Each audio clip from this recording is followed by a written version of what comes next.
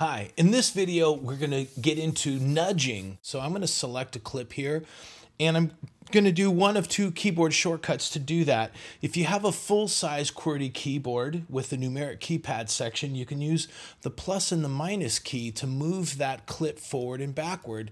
I'm moving it currently by the nudge value of 500 milliseconds. And normally the nudge value, which can be found at the top of your edit window in Pro Tools, it corresponds to whatever your main counter is. In this case, it's bars and beats in my main counter, but I switched my nudge value to minutes and seconds. So I'll go to bars and beats, and I can nudge this selection, this clip, in 8th note, 16th note, whatever value I choose to move that clip. So I'm going to go to a quarter note. We'll move that selected clip ahead by a quarter note, and the plus key will move it back 1 quarter note per time.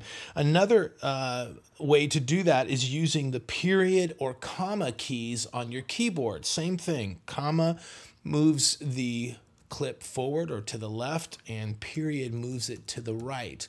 And if I extend that to the next two keys, in this case M and /, that uses the next higher nudge value. So right now I'm nudging with the comma and the period at quarter note, but the M and the / will move that note or that selected clip by a half note. So here's M, there's a half note nudge, and there's / a half note nudge backwards. So this example, I'm nudging an audio clip. I'll go down here and select a MIDI clip. I can nudge MIDI, or I can switch it over to MIDI notes view, and I can select a single note and nudge that if I'd like, one note at a time, or you can grab a range of notes and use the same keyboard shortcut. I'm using comma and period right now to nudge the selected notes forward and backwards.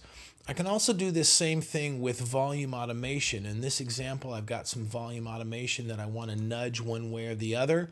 Maybe I'll move my nudge value to a smaller increment. And the shortcut to do that on a Mac is Option Command plus or minus. That will allow me to change the nudge value. And on a Windows machine, it is.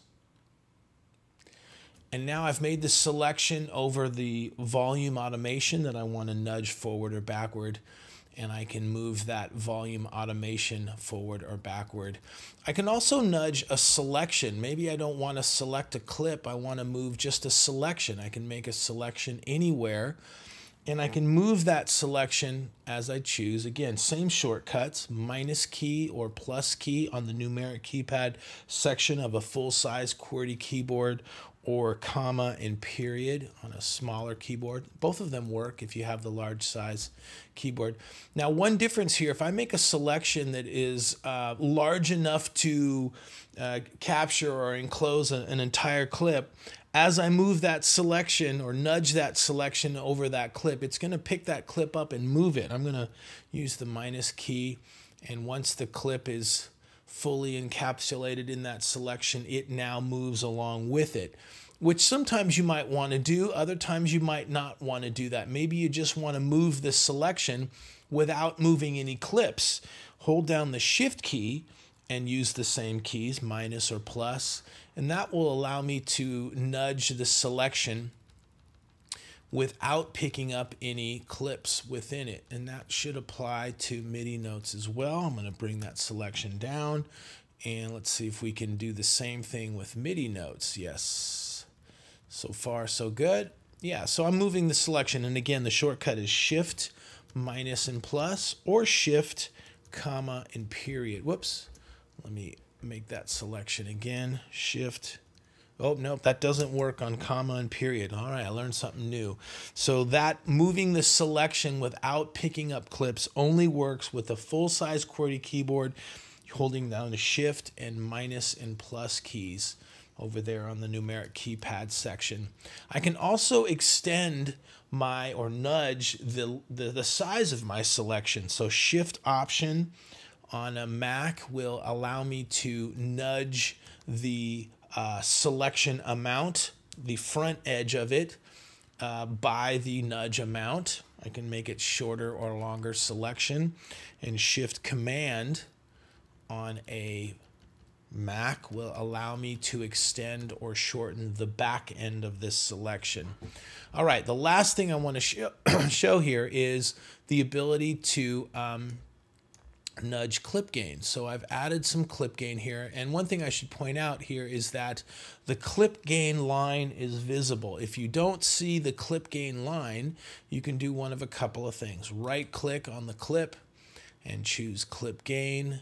And of course my option now is hide line because my clip gain line is visible, but it would appear as show line if it's not. And I can nudge the automation, the clip gain automation, by holding Shift Control and plus and minus, and I can move that clip gain automation, the dynamic clip gain automation within a clip, which sometimes is quite handy as well. So that is nudging audio clips, MIDI notes, automation. We demonstrated volume, but it applies to any automation that you might have on a parameter, plugin parameter, panning, sends, whatever. You can nudge all of those values. And of course, last, what we just showed is nudging clip gain. Thanks for hanging out.